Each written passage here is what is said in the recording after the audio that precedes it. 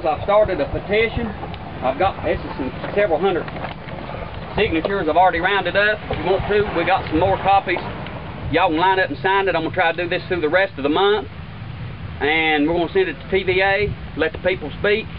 They acquired TVA property from farmers and put it in public trust. That means it belongs to we the people. It ain't them letting us use their land. It's us letting them use our land. We need to speak up, not let the feds run roughshod over us. So I've started a petition. What's it say? Right here you can read the heading, but these are full pages. I rounded up just over the weekend several hundred. I believe I've done signed yeah, that. you might have. But read the sign. It talks about the campground and the fisherman access area. That means they'd block off our fisherman parking lot and the access that leads to the sluices and the dam. And it's too valuable a resource for us fishermen to lose. So we need to stand up. I fished it for over 30 years. I'm sure some of y'all probably fished it longer. I'm sure you'd like to see your kids and grandkids get to fish it. Well, we need to speak up. This is an iconic spot for the variety of fish, the species, the quantity and the quality that is available here that you don't find in very few locations. Nowhere near here it measures up to the steam plane. It's famous, and so we would surely appreciate, whatever can be done to where we can still park, walk back there, fish, and enjoy the great outdoors, because this land is federal land. It's in public trust. We the people should have a say. Okay. Well, if you wouldn't care to give me the petition, I sure will. As you can see. All right, I'm going to run it through the end of the month.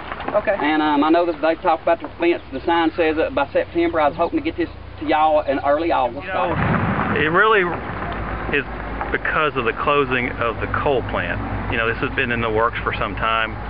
As we begin to work to close the ash site, we have about a 4-year construction project to close the ash site, which will require lots of heavy equipment.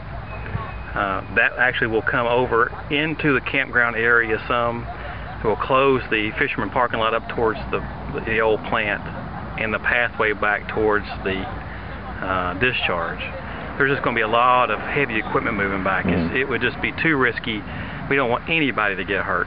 I think that's what they're here for is to get an explanation, because they don't even know. Right now it's going to be multiple years. It could be up to 4 years. We still have some decisions to make about what to do with the old building itself. Right now we're focusing on the cap of the ash, but we have to cap that. It's an environmental requirement that we get all that stuff capped up. That requires heavy equipment, and really our construction folks who are going to do that, they all need to get in here. They want to get in here soon, and that's why we've allowed this to stay open as long as we can. We'll do this. We'll start putting the fence up in September, and then they'll have to get started. You said up to 4 years. That the sign says permanently closed. I don't see why you couldn't set us out there, a light at the end of the tunnel, and say that and work it to where this could reopen. Because there's been generations of people fish here. I'll tell you what I told her. I said, that's what the bridge will cross when we get there.